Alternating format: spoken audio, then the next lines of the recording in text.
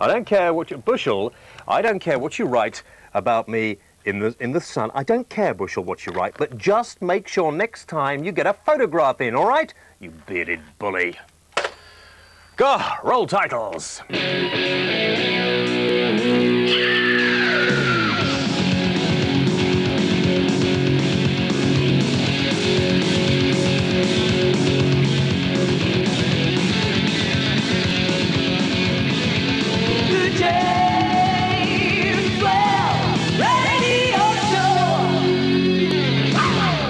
Hello, welcome. Here we are live across the country in glorious stereo. Welcome to the James Whale Show until 2 in the morning. Tonight, in the next part of the programme, we're talking about drugs, whether or not you think drugs should be legalised and any views you have on drug taking, addiction, and we'll be getting into that after the first part of the programme. But we thought what we would do for the first part is we take some phone calls. Andy's on the line. Andy, hello. Hello, James. Where are you calling from? London. London. Right. I thought that bit at the start of the show was a bit naff, really. I mean, the phone call wasn't really up to much, but what I want to say to you, James... No. Bushell has been giving me a lot of hassle. Well, who is Bushell? Well, I mean, fill us all in, precisely. I don't think we need to say any more on that, really. Okay, fair dues. Yeah. But what I was going to say to you, what's wrong with a bit of spliff, James? I mean, really. No, I don't know, really. I don't know. Do you know? Well... No, I didn't think you know either, so really, you've answered your own question. Scott from Norfolk. Hello, Scott. James. Yep. Do you think the legalisation of C-class drugs would lead to a decline in the use of dangerous hard drugs? What do you think? Oh, that's what I'm asking you. Well, stay tuned to the programme and you'll find out what I think a little bit later on. Thank you. Tony from Middlesex. Hello. No, Jay, I think it is. Jay from Middlesex. Hello, Jay. Hello. Hi. Hello. I totally disagree with what? With cannabis, at least, anyway. Well, let's not get bogged down a little later on just cannabis. Let's talk about all drugs and whether or not it would actually help people to come off them if they were not legally accessible, as if to go into a shop and buy them over the counter, but on prescription. But you'll see a little bit later on. We have a lot of interesting people on the programme to talk about it. I mean, I think that, I don't know what you think, but I think that treating drug taking and drug abuse by locking people up in prison and doing that sort of thing doesn't seem to work, does it? No, it doesn't. It doesn't seem to work at all, so there needs to be some different kind of approach. I don't know whether that's legalising it, though. Well, I don't know whether legalising it is the right word. I think perhaps decriminalising it. That's the term that they use, isn't it? Decriminalising it. Anyway, Joy, thank you for your call. Paul from Lincoln. Hello, Paul. Paul? Right, well, I supply cannabis, amphetamines and, you know, LSD. You mean you're a pusher? Certainly am. You mean you're quite sort of happy to come on the programme and promote the fact that you're a pusher, right? Well, I am, because I sell it to the LTE so they can go mad in Grimsby tomorrow. Oh, very, very strange. I mean, do you think that sort of call is going to really benefit anybody, and do you think you're being clever making it? What's the point? Eh? Oh, you've hung up. I wasn't going to cut you off. I was going to sort of belittle you a little more, but never mind. OK, that's how you feel. Victor Lewis Smith has got a... I like this. We've got lots of faxes coming in. Thank you for those. Some of them unreadable. Victor Lewis Smith has said, can you give me a mention? I start my new programme on Radio 1, and head of Radio 1's had to leave the country because of it. Oh, that must be terrible. He does it from his luxury penthouse flat in York. We'll have to look out for that. Now, what about the problems of... sorry, what was a lot of... What? You all right? Are you OK? Yeah, everybody else all right? Yeah. You're sure? Yeah. Good, OK, fine. Just as long as you are. I get a bit fed up tonight watching, just changing tack for a moment, watching the Eurovision song, whatever it is again. I mean, those songs are atrocious, and they must be able to find a few other people, Wogan to present it. I mean, who was that girl? Emma, wasn't it? I made a note of her name. Emma something or other. It was the most unmemorable song I have ever seen. It was absolutely terrible. It was awful. Now, Mark is in London. Hello, Mark. Hello. Yes, Mark. Yeah, can I just say two things? Did you enjoy that Eurovision song stuff? I didn't watch it. I don't watch crap. You don't? Just two things. Well, that's one good thing. He doesn't watch crap when he's watching this. Yeah, listen, two things. One is, I've got photos of you. Good, good. We'll sell them to the newspapers. If you make money out of it, that's fine. Mike from Shropshire. Hello, Mike. Yo, James. Yes, Mike. How you doing? I'm doing very well, thank you, Mike. I'd just like to say that drugs should not only be legalised, but they're actually very beneficial to the world. Don't be stupid. What a pillock. One of the things that we won't be doing tonight, all right, is promoting the fact that drugs are in any way good for you or advantageous. The fact is that drugs, and I mean we have two sort of fairly bad drugs, alcohol and tobacco that people take readily at the moment. They don't seem to do them any sort of good at all. Drugs are not good for you. Drugs don't help you at all in any way, shape or form. But I'm sure we will get on the phone certain people who want to sort of sound big or clever, and in those immortal words, it's not big and it's not clever.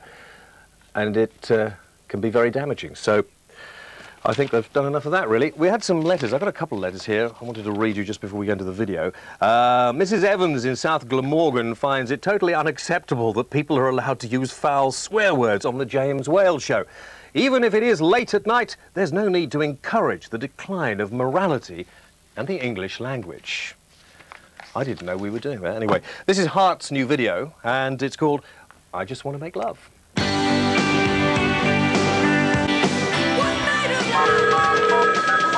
461000. He's waiting for your call now.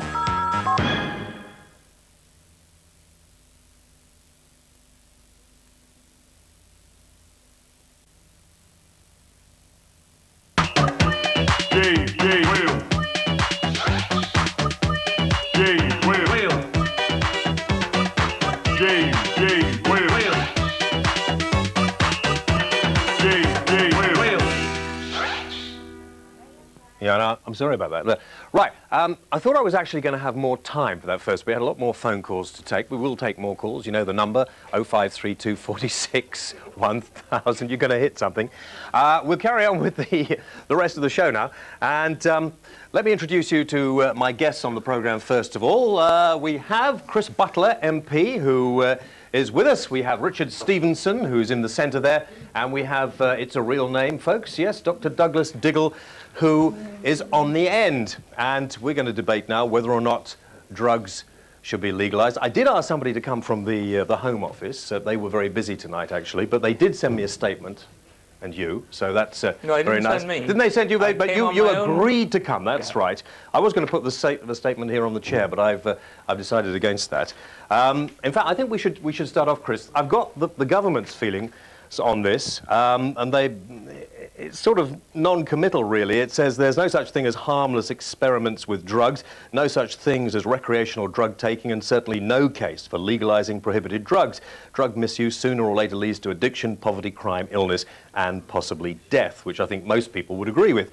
And they go on to say that they need support from family and friends, from their schools, and where they work. And we are starting a major new initiative to help that happen. And we also want to hear about methods used by other countries and any other suggestions anybody has, which seems that they've got a very open mind about it. What about yourself? Well, I've gone into the question in some detail. I'm secretary of the All-Party Drugs Misuse Committee, so I didn't know much about it before I got into it, and it is a fascinating subject. It gets more interesting the more you look at it. But in the United States, they've got a massive problem there, something like 12 million cocaine users. But they're beginning to realise that the police can't really solve the problem, aren't they? Well, they couldn't put 12 million people in jail. Precisely. And the policy of complete prohibition isn't reducing drug use in the United States. Last year, we had worldwide record crops of cocaine and opium. So the idea of spraying the foliage of this and getting rid of these sort of crops like that, you don't go along with that? Well, it seems to spend an awful lot of money just diverting the crop to elsewhere. They tried that in Mexico. They destroyed the marijuana crop in Mexico, and now it's all grown in the United States. So would you like to see it decriminalised? No, I don't think that's the answer either. I think that gives the wrong message to people, because I'm looking not only for pushing people into the official services by keeping it illegal generally. But do you think there's any point in sort of locking up some people who we may have in the audience here who've been smoking dope or taking heroin or something like that? Do you think there's any point in locking them up or not? Well, in large parts of the country, in Merseyside, for instance, if they were just small cannabis users, they'd probably only get a warning as the law stands at the moment. But we couldn't put all our drug misusers in prison in this country. OK, let me go on to Richard Stevenson, who's sitting next to you. Now, Richard, you're an economist, right? So you're looking at this in a slightly different context, aren't you? The fact that you've actually said you think, forget all the niceties about drugs, actually decriminalising them, you think they should be made just totally legal? Yes, I do, as a matter of fact. Like everybody else here, I want to do something about drug problems. Present policies simply don't seem to be working. I don't think there's the slightest chance that they will work in the foreseeable future at the levels of expenditure which governments are prepared to give us, and therefore, I mean, I think we should legalise them. If it was legalised and I could go into any shop, you're suggesting you get it in a shop. What sort of shop? Yes, we could talk about different things, but I'd suggest that it be about as illegal as, say, alcohol. Yeah. Licensed premises. But then wouldn't that encourage people who hadn't tried drugs to go in and I think to it take would. them? I mean, that's a danger. As a matter of fact, I do not believe, actually, that whether the stuff is legal or illegal or dear or cheap actually has a lot of influence on a person's decision to become a drug user. What do you think makes somebody want to take drugs? Yeah, I think if we knew that, we'd be well towards solving the problem. I don't think we know. I think they probably like the sensation. You think the fact that it's illegal is one of the draws towards it? Well, it may be. Yeah. That may be, but they actually like the sensation of the drug. I don't think there's much fun going into that. OK, now Douglas Diddle is a doctor. Dougie, you've actually presumably had people come to you with drug problems and related problems. You don't think it should be legalised or decriminalised either? Well, certainly I don't think... I think the idea of making it sort of freely accessible is going to take it into the category of getting us into what you mentioned earlier in the programme, of alcohol and cigarettes. We've got 100,000 deaths a year through alcohol abuse and 1,000, 1,500 deaths on the road due to alcohol problems. So if you're going to do that, you're going to multiply the problem in that sector as well, and I think it's a bad policy. OK, now most of the audience have presumably you've got some involvement in drugs one way or the other, haven't you? And there's a guy on the end here. Can we actually get over here and talk to my friend here? Perhaps if you come over here and stand in the light. Now you're a registered drug addict. I'm a registered heroin addict. Right. Turn around this way. Yes. Yeah. Registered heroin addict. How long have you been on heroin? 14 years. 14 years. Yeah. Would you? I mean, would you like to get off it if you could? Or do you enjoy it? I enjoy it. I take it because I enjoyed it. But if I could carry on now the way I am now, which is I've got it in a decriminalised way. I get it prescribed through seeing a doctor at a clinic. I mean, I'd like to see most category A drugs decriminalised to the extent where you would have to go to a clinic and have them prescribed daily by a doctor. But if you could have your life over again, would you rather not have got involved in it? No, I don't regret it for a minute. You don't regret it? No. Yeah? But you wouldn't want to encourage other people to go on it? I don't want you to encourage other people to go on it at all. I haven't got a moralistic stance on that. OK, go back and join the audience for a few moments. Let me now introduce to you a piece of film. We went along to Merseyside, who have a completely different outlook on the drug problem at the moment, and see what you think of this.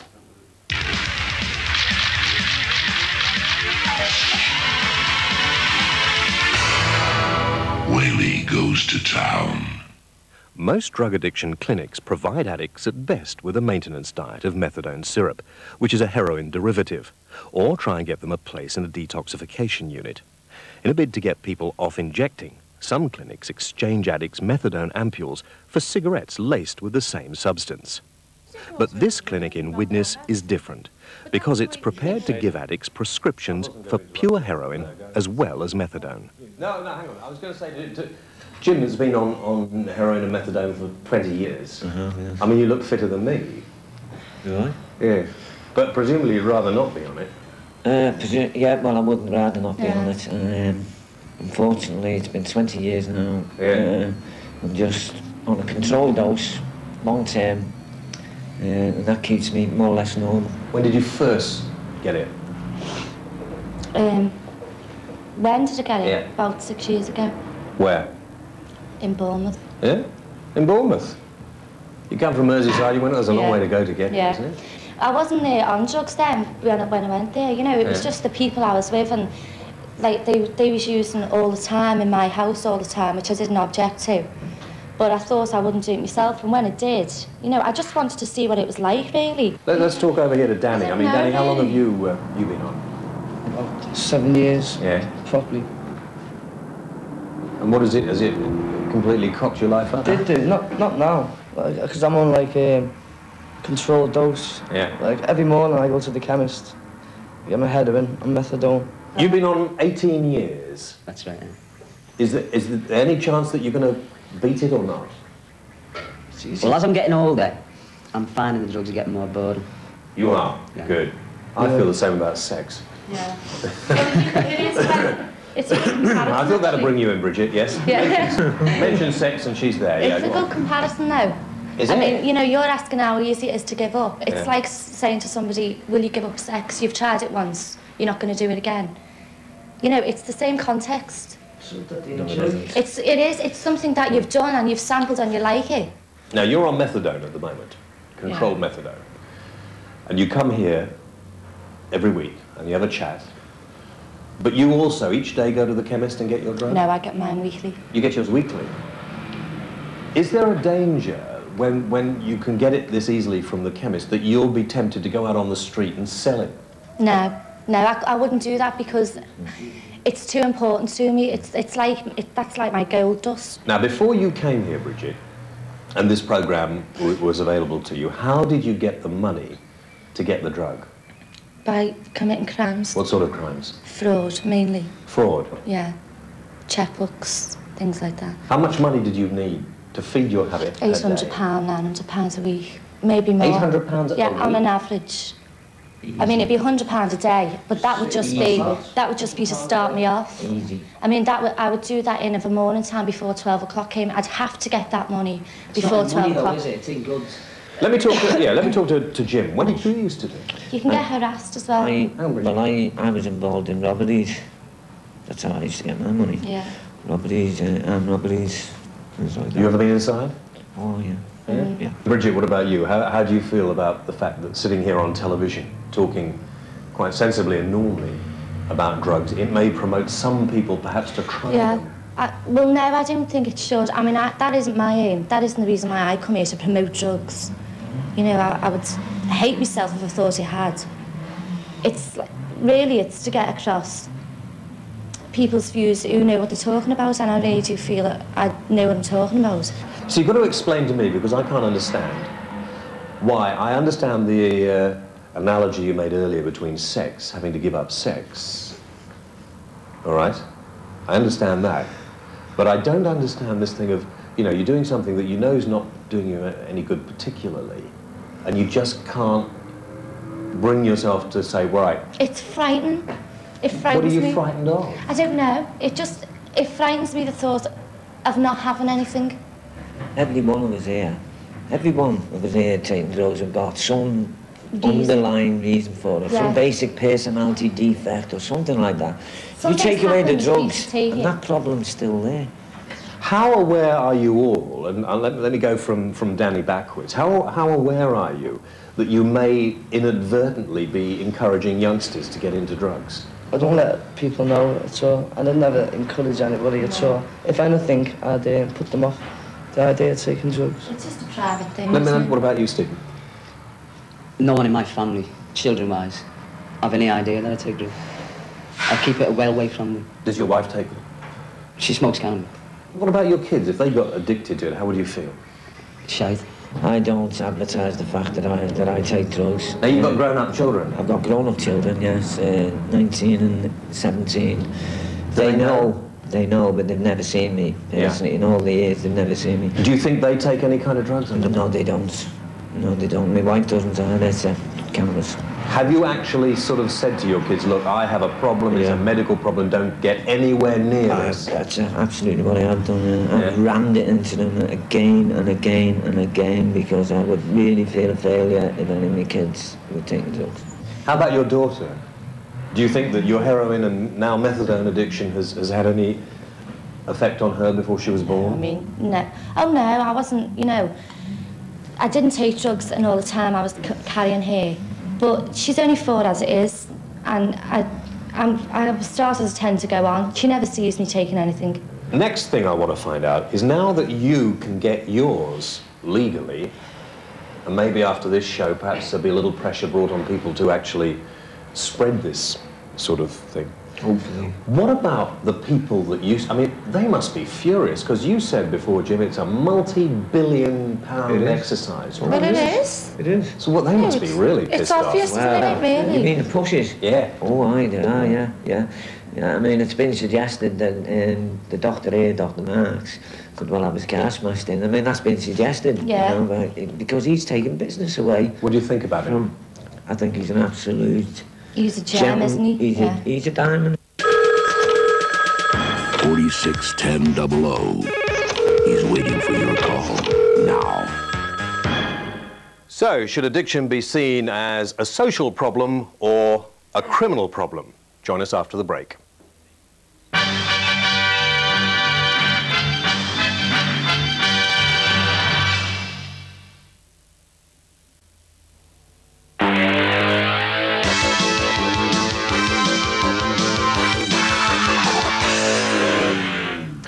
Okay, welcome back. Now, just before we get into talking to my guests and some more of the audience who are looking stunned here, in my greatness probably, Richard, who's on the end here. Now, Richard has, shut up. Richard has actually come off drugs, but you started drugs at an early age, didn't you? How old were you? 16. 16. Yeah. Now, you were giving the poor old doctor here a bit of a hard time in the break after that film. Why was that? Because he was saying that drugs are a disease. And I was saying, well, like, if it's a disease if people use it, but to people that don't use it, then it isn't a disease. Yeah. And the fact is that he can say that people can be reducted off methadone, and I believe in that. But at the same time, I was saying, well, what about women that you've probably prescribed things like Valium to for the last 20 years, and are you bringing them off, or are you still making them have a habit, you know? Yeah. Did you think what was happening on Merseyside there was good? Well, you're always going to find, it's like the smoking or the Valium idea. There are going to be a small, well, not smoking, sorry, the Valium. Let's talk about the Valium idea. There are a number of people who are now addicted to it. They reckon about 250,000 people in this country are addicted to Valium. A large percentage of those you can actually get off it, but there are a small number who cannot be gotten off it, and that's very tragic. So should you be prescribing them a limited amount to keep them it's the only way to do stable? It. Yes, that's the only thing you can do. So people here, for instance, maybe they are one of the small percentage who do actually genuinely need a long-term maintenance dose, but one really ought not to be looking at that as the norm. You should be looking at clinics like this as a means of getting rid of it eventually, whatever the time course is, and not encouraging people to suppose that they can glibly go and get it and then have a lifetime support. Now, Richard, let me go back to you. You don't think it should be legally available, do you? No. You've seen the problem. I mean, your own story is one that you've had nothing but problems. You've been in prison a number of times, haven't you? Yeah. How many times have you been in prison? 5 altogether. 5 times altogether. And you're how old now? 22. 23. Yeah. Well, we must make the point that Richard is off it, and Richard is a darn good advertisement for getting off it, right? Yeah. Because there's some people I detect in the audience here tonight who are quite proud of the fact that they smoke dope, and you know, it's cool, and hey man, look, there's nothing wrong with us. You should see yourselves and where I'm standing. But you would say that leads on to other things. I would say that I don't see the point in you're talking about decriminalising drugs. Well, drugs that are prescribed by a doctor, as far as like getting reducted off heroin or whatever, decriminalised anyway because it's legal. And I think to legalise drugs, I mean, it depends on what context you're talking about. Let me just go for a moment to Chris Butler, who is the MP here, and who hopefully at some stage or another will have some something to do with perhaps helping to stamp out the problems of drug abuse. Now, you're aware of what happens on Merseyside. Do you think it's something you would like to see extended to other parts of the country? Yes, because at the moment you get people coming from other parts of the country into Merseyside to find that kind of availability. Now, that tends to work with heroin addicts and people on opiates. It tends to work with them. But I'm not so sure it will work with cocaine and other drugs. Certainly wouldn't work with crack. How do you feel as an MP, I've taken that, how do you feel as an MP, though, about the problems, the misuse of drug problems if you're talking about the drug of alcohol or tobacco at the moment? Do you think that the government maybe should do something more to curb that? Well, there's 2 pre-existing problems, and I don't want to add a 3rd or a 4th to it. The government is gradually clamping down on tobacco and that kind of advertising. But it won't come out of its sort of bunker, if you like, and say, tobacco will damage your health. It still says it may, doesn't it? I think it actually does say it will. It will. It does say will now, does it? Yeah. Yeah, but I mean, in fact, there are far more complex issues here, aren't there? The old argument, of course, of revenue, which is enormous, and the powers that wield in favour of the cigarettes. In fact, it's foolish to smoke 1 cigarette a day. You know, it really is foolish. And it's so known a fact now that it should be public knowledge and made very forcefully. Okay. The doctor that they were talking about on Merseyside also spent some time with me, and this is what he had to say.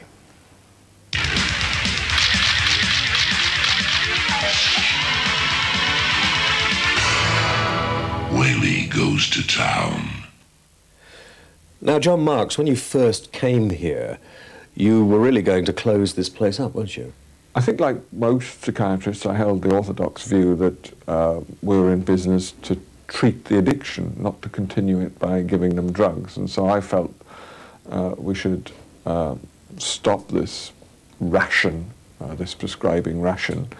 The government gave each health district some money to help set up treatment services with a stipulated condition that what we did with the cash be evaluated. So I had a look at Widnes, where they gave out drugs, and compared it with Bootle, just north of Liverpool, where they didn't.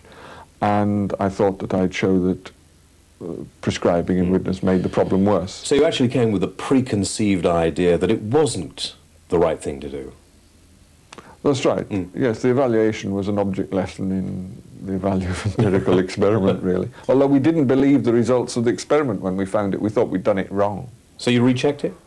Yes, we then had recourse to all the official statistics, the Home Office, notifications, etc. And we found that they pushed us in the same direction. Tell us now some of the positive things that having drugs legally prescribed for addicts achieves. Well, the first surprising finding was, of course, that it appeared to reduce the total number of people in a society that takes drugs. Because under prohibition, in order to finance your drug taking, you have to buy 5 grams and sell 4 to each of 4 other individuals, adulterated to keep weight. And they do the same, and there's an enormous pyramid selling operation. And you also steal to finance the cash provision of this as well. So that there's a wholesale burglary and pushing, robbing from your house and my car, pushing to your children and mine. Have you any idea how much money is lost or? Well, there's about, a habit costs perhaps on average £100 a day on the black market, and there's a minimum of 50,000 addicts in England, so that's £5 million a day. £5 million a day that society is losing that it may be able to save? That's correct. And also, all the individuals doing it get criminalised, society gets undermined and destroyed. The drugs are even more unhealthy than they could possibly be in any other way because they're adulterated. What do you say to the people who accuse you of encouraging drug taking by what you're doing? Well, that's what it appears like, but these guys use drugs despite alienation from their families, despite arrest by the police, despite imprisonment by the courts, despite being ripped off by gangsters, despite horrific diseases like AIDS. I can't think of any greater deterrents than poverty, loss of liberty, disease, even death. And yet they will yet use drugs. And so what faces me is not drugs from the clinic or come into hospital and get off drugs. It's drugs from the clinic or drugs from the mafia. And they also don't have to push to your children and mine and Uncle Tom Cobley's and all in order to finance their use. So the total numbers of drug users are paradoxically reduced by giving drugs out to those who will use anyway. And the police have got more time to chase after people they're more likely to be able to stop? Yes, and I think that the reason that people aren't convinced, like us, is that it seems to fly in the face of common sense. To give drugs to drug takers, questions get asked like, well, why not give drink to alcoholics? Why don't they give alcohol to alcoholics? The difference... Well, you're not comparing like with like. If you were in Chicago in the 30s and you just robbed your grandmother of her last pennies to buy a tot of filthy adulterated meths from Al Capone, I'd have a clear conscience about giving you a dram of best scotch each day. Is there any area, anywhere, where you think prohibition has actually worked? Not that I'm aware of. Okay, now we have a caller on the line called Peter. Hello, Peter. Hi, James. Now, Peter, you describe yourself as what, I'm told? A recreational drug user. I disagree with that statement at the start of the show that there's no such thing as a recreational drug user. If you want to describe me as an addict, then I am addicted to nicotine. That's it. Right. However, I have experimented with a wide range of drugs for the past 15 years. Now, before you, Peter, you're on here quite glibly saying you use drugs for your own entertainment. What I want to try and get across tonight, if possible, because there are a lot of young people who watch this show, you know, people of my age, I want to try and make the fact that it does, you know, if you can do without them, you're going to be doing yourself a favour, don't you agree? Oh, sure. I mean, there's no compulsion to take them or whatever. You know. But I do want to make 2 points on the subject. Firstly, if the authorities ever want to do something seriously useful about the drug situation, they're going to have to get away from this idealistic point of view. That is, by making criminals of drug users, we can eventually achieve the ideal drugless society. To be fair, going over to Chris here for one moment, who is our MP on tonight, and Chris, I mean, the government are moving towards that now. And even the police themselves have actually said that they think what's happening on Merseyside is helping to some extent. Well, let's make it quite plain, the government's not going to legalise drugs. But I think you need to keep it illegal to force people into the services in the middle where they can get their controlled available drugs under proper circumstances. Well, Douglas, just one moment, Peter, I'll come back to you, but Douglas, yes. Yeah, the comment that Peter just made now is quite reasonable. Yes, there is such a thing as recreational drug use. It does actually exist, but... Like drinking in the pub in the evening and smoking cigarettes. Sure, but the higher, and it's already been shown, that the higher the number of users of whatever drug you choose, then the higher the percentage of those who will become addicted and have problems. So that if you make it widely available, you're going to get more people. So you're going to get clinics filled up with these people. That's what will happen. Peter? Well, I think we must take a realistic approach to the situation and say that there are these young folk who are going to experiment with drugs. There's nothing we're going to do to dissuade them, so how can we ensure that they do it as safely as possible? And the way to do that is through counselling, education and information. OK, now, Peter, thank you. That's a good point. We're going to have to leave you there. I'd like now to talk to Dr. Dafydd Allen Jones, who is aware of what happens on Merseyside, but you take a completely different view, don't you, Doctor? Yes, well, of course, I am in a completely different area. I'm in an area of about 500,000 people living in North Wales, bordering on areas of England where drugs are. So how do you treat addicts yourself? What are your feelings for? Well, I've seen periods of drug usage come and go over about 20 years. I've seen earlier periods when there was but what do you do yourself? Oh, I offer detoxification. I'll offer to take anybody in, take them off any drugs they're using, and then try to give them as much support as one can to keep them off. So what do you think John Marks is doing? Well, I prefer to say what I'm doing. You know, if I want to know what you think John Marks is doing. I can't agree. You can't? In fact, would it be fair to say that you think he's being very irresponsible? Oh, no, I think he's... I know John very well, we know each other, but we absolutely disagree. I know, for instance, now that ampules of injectable opiates are available on the street in North Wales with the batch numbers rubbed off. But so you're saying that they may get them from somewhere like... I think there is a leakage, there's no question. You can buy methadone on the street. Now, if we collude in developing, if you like, a subculture or an endemic situation where young people are easily going to get these things on a permanent basis... OK, let me just, before you go any further, come over to Richard Stevenson, who is here. Now, Richard wants drugs to be made freely available. All drugs, right? Yes, absolutely. But I mean, don't you see what the doctor here is saying is that if they are freely available, then some people are going to abuse this, and they are. Yeah, absolutely. And what you would have to say, I mean, it is entirely possible that therefore the amount of drug use would go up, but it does not follow that the amount of problem drug use would rise. And furthermore, if it did, my contention is that you could deal with these problems much better when the problem's out in the open, it's legal, and users are amenable to advice. Okay, Richard, who has been an addict. Yes, Richard. So what you're actually saying there is if people, it's okay for people to take drugs in the end, like because they are legalised, they get into such a mess because they're taking heavier and heavier addiction that what we're not actually talking about is the people that are involved within it, or we're talking about the crime involved in that. I mean, which way does it go?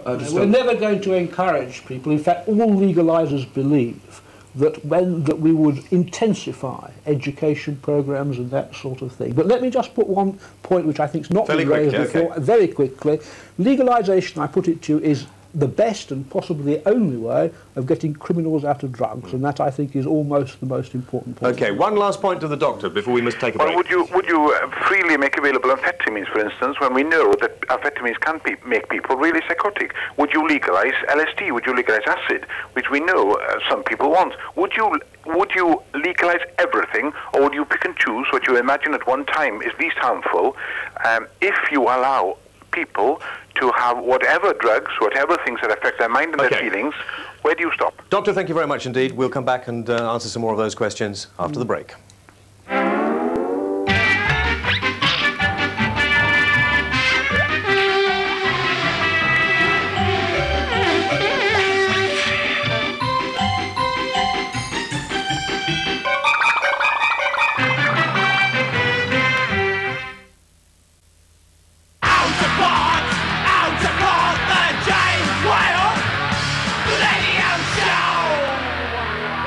Okay, we've had scores of letters on this particular subject, as you would guess, and a chap called Robin from London SW2 says, tougher laws whereby convicted dope dealers, peddlers and couriers alike all get automatic life sentences with no parole, and if you have any of these pro-legalisers on the show, knee them where it hurts and throw them out. Okay, we won't actually do that to you, Richard. You think that perhaps you're being misunderstood, don't you? I don't think I'm being misunderstood, but the point I'd like to make following the last telephone call is that just because we disapprove of something doesn't mean it should be prohibited. Many people disapprove of alcohol. Would anyone seriously suggest prohibiting alcohol? They would not. America did it, and my goodness, what a disaster it was. And so is drugs. Drugs is a disaster too. But then the business is very much more complex than that, because it provides revenue. There's a lot of money involved and other issues involved as well. It's socially acceptable to get drunk, as it were. You see what I mean? So I mean, there are a number of people here, presumably most of you here in the audience, you use some kind of drugs, right? I mean, does anybody want to start off and tell me what sort of drugs they use? Or are you keeping that a secret? What about you? Yeah. Well, you're looking at me. I thought I'd start with you. He'll tell you. Okay, well, Tiny Tim's godson over here. What about you? You were holding up a book before telling me all about cannabis. You use cannabis? I'll say that there are a lot of people here that have experimented with all kinds of drugs. I think we all agree. It's political. Cannabis. I think there's a lot of people here agree that hard drugs, you can't really justify them. But would you actually like not to smoke anything? I mean, I like not to smoke. It's better than getting pissed. It is. You think it is? Yeah. Absolutely. Doesn't give you a beer belly. Doesn't give you a beer belly. Yeah. There's a big difference. There's a very big difference between soft drugs and hard drugs. Of course there is, but do you think one leads on to another? No. You don't feel one leads on to another? Well, maybe. Just a minute. Yes, I don't think it's necessarily that. The trouble comes is that in the illegal market, and I'm arguing against myself here, that in the illegal market that there is always this element of the quiet push and then introducing something harder when they're pushing the softer stuff, and that's how it's manipulated. Plenty of people here. So, I mean, cannabis is not that bad. It's no worse than smoking a cigarette, to my mind. What about my friend in the back with the hat? I was just saying about that point of leading on from softer stuff to harder stuff, that you're missing the point slightly in that, like, you would never find a dealer that did the two together. You know, you find the people who smoke soft drugs stick together and the deals sort of smoke off their friends and that, but you don't know junkies and people like that. So I don't think it would lead on to that, you know. But I mean, you drink presumably as well as everything else? Oh, yeah, but I mean, it's a difference between me, say, being like, drinking socially and someone, the difference between someone drinking socially and being an alcoholic. Okay, well, let's take another angle. We've got Douglas on the phone, right? Yeah, Douglas. Can you hear me? Yes, I can hear you perfectly. Now, Douglas, you've had some drug-related problems in your life, haven't you? Tell me fairly briefly about them. Well, my son's a heroin addict, but the good news is he's been clean for 5 years. Yep. I think this whole question of legalisation is something of a red herring. And I thought that figure of £5 million a day, which came out, was very interesting, because I'm wondering whether the chemical companies who have made so much money out of making women and others addicted to tranquilizers are behind this, because it really has got nothing to do with it. What we need is more emphasis upon recovery. You see, I'm involved in an organisation called Families Anonymous, But don't you think what John Marks on Merseyside was doing is helping people to recover, or at least not to be drawn into the web, if you like, that drugs can lead you into? Well, let me put it this way, James. In Families Anonymous, for 5 years, I've been involved in a self-help group where families of people who are addicted meet with each other and help each other. Yeah. My heart sinks when a parent says, my son or my daughter's got a script, because which is a legalized prescription. But because what happens? Let me just finish. What you see is they go downhill from there on. Now, I can only speak of my own experience. I don't say that the people on Merseyside aren't doing the opposite, but methadone is more addictive than heroin. Heroin is comparatively easy to get off. So it's much easier than alcohol. Douglas, though, before you can get off it, you need to be taken down, don't you? You think it would be better then for, I don't know how your son was got off heroin, but it's better for him to be given registered doses of heroin rather than methadone, you're saying? He had methadone for a week. And then he was off? And then he was off, yeah. Great, I'm glad to hear it. The important thing is counselling. What we haven't heard about is something has to be given. At the end of the show, Douglas, we're going to be putting up some phone numbers, and for people who would like to get in touch with various organisations, the phone numbers will come up later on in the programme. Let's take a few calls now from people who've been phoning in, and we haven't had time to get to many calls on the programme tonight, which is unfortunate. Dave from Essex, not David Essex. Dave from Essex, hello. Hello? Yes, Dave. Yeah, where I live, James, there's a lot of drugs really broken out a lot here. And on the subject about like legalising all drugs, I mean, for a start, I reckon you can't really do it in an... Fine, thanks, Dave. John from North Wales. Hello, John. Hi, James. Yes, John. Hi. I'd like to ask one of the guests you've got there... Speak up a bit, John. Hi, James. Yeah. I'd like to ask one of the guests you've got there this evening about people smoking dope in the pubs, yeah? What about it? Well, the thing is, it's just like smoking a cigarette when they... OK. You know, cigarettes can kill you. I mean, it's a stupid thing to say, really, isn't it? Right, Steve from Bristol. Hello, Steve. Hello. Yeah. I've been in the Air Force for 4.5 years, and I've seen some of the drugs abused in the way that they're actually laid onto kids under the age of 10 with badges that, you know, that smell nice and taste nice. Yeah. And then the next time they come back, when the badges stop smelling nice and tasting nice, they cost them 10p. Yeah. And eventually these kids get onto the harder ones and more money. Is this justifiable? Do you think kids should be put under these sort of pressures? And to do this, you're now legalising it. And to legalise that sort of thing is totally outrageous. No, but the point is not so much legalising it, I think. Thank you for your call. Not so much legalising it, that we're saying decriminalise it, so that the people involved in drug pushers, the people in the drug underground, if you like, the gangsters in there who are using human beings and putting them through torture are done away with. And the one way to do that seems not to use the police all the time, we'll come back to Chris over here for a few moments, but to actually make it less of a criminal offence and help the poor people who get addicted to it. Well, you might be right with heroin, but I don't think you're right with crack. After all, you can become addicted after 2 or 3 goes. You're addicted for life. There's no known cure. Totally agree with you. Yeah. But what I'm saying is that there has to be another answer rather than the criminal one, don't you think? Well, most government effort has been directed at controlling supply. What we've got to do is try and control demand, preventive education, alternative kicks, that kind of thing. How do you feel about Richard's view that it should be just freely available, you know, for instance, a tobacconist? There's a lot of very intelligent people who have that point of view, but I don't think we're going to see it in this country. That was political, wasn't it? That was very political. Yeah, had my training. Richard, I mean, has anything you've heard tonight on the show changed your mind at all, or not? Oh, not in the slightest, no. No? I've not really had an opportunity to go through it all, but incidentally, I must... Although Chris also is very intelligent and speaks awfully well on this subject, it is amazing how much misinformation there is on this subject. Yes, I honestly, if I may just with respect say, this notion that crack is instantaneously addictive and incurable is maybe true, but seems to me improbable, and it's really far What do you mean it may be true, but seems improbable? I simply don't believe it, to be frank. But I mean, the fact is, it's such a new substance. We honestly don't know that much about it yet. But in America, they've had it for a number of years now. They have terrific problems in America with crack. Yeah, it's a different, exactly. It's a different social context entirely, and I do not believe we'll ever get that way here. You don't think that what will happen in America necessarily will happen over here? Certainly not. One thing we know is the effect of drugs depends entirely upon the social context. And I wonder if anybody in the audience has tried crack or would admit to it. Has anybody tried that here? No. I mean, would any of you, because, you know, you're some of you are students, some of you are sort of probably offered all kinds of things. Would any of you actually take it if you were offered just to try it? No. You wouldn't? No. That's heartening. That's heartening.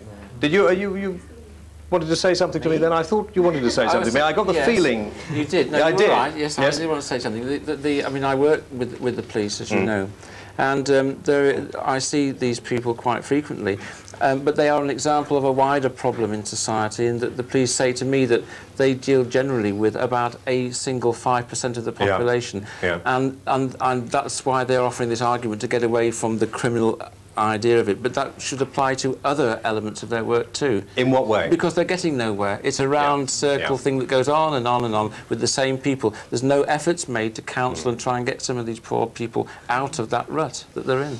Do you think, and let me come to all three of you in turn here, do you think that if, for instance, cannabis, which is the one thing that most of these ladies and gentlemen do leave him alone, have come in here and think we're talking about. I mean, it's a terrifically wider issue than just cannabis. Do you think that cannabis should be legalised or decriminalised?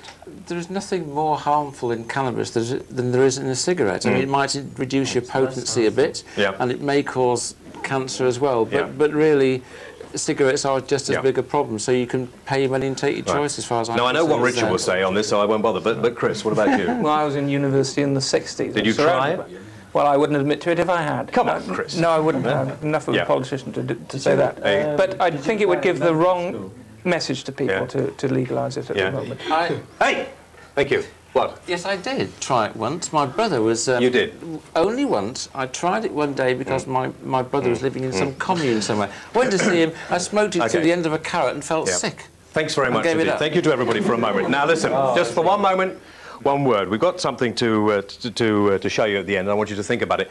What I don't want you to do is think about trying drugs, OK? A lot of people here have tried it. A lot of people out there have tried it. It will muck you up if you try it, all right? Drugs can kill, although Richard will say there's no real evidence. They can. They will get certain people addicted to them. And you can see the problems of alcohol and tobacco in society now. So just do yourselves a favour and remember that drugs will really muck your life up. So if you can, leave it alone. Good night, have a nice weekend. Bye-bye.